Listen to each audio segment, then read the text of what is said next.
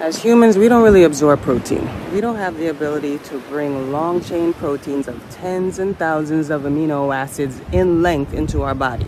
We first break protein down into small amino acid clusters or amino acids individually.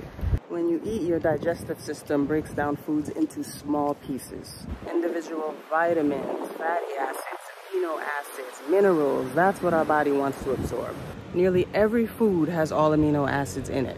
But one food may have a lot of one amino acid and not a lot of another. So if you use that food as your source of amino acids, sooner or later, that amino acid it has a small amount of will become too low. Because if you continuously eat the same exact food every day, you're going to start to restrict the amount of amino acids that you are ingesting, and then over time you are going to create some type of deficiency in your body and some type of low functioning methods in your body. So when the gene now goes to make new proteins by stringing together a group of amino acids and they run across a missing protein, it's going to change the way that proteins function. So say you need 5 lysine and now your gene could only 5,4. It's going to either stop production of that protein or substitute something in its place, and this is going to change the way that gene expresses itself, and it's going to change how your body is functioning.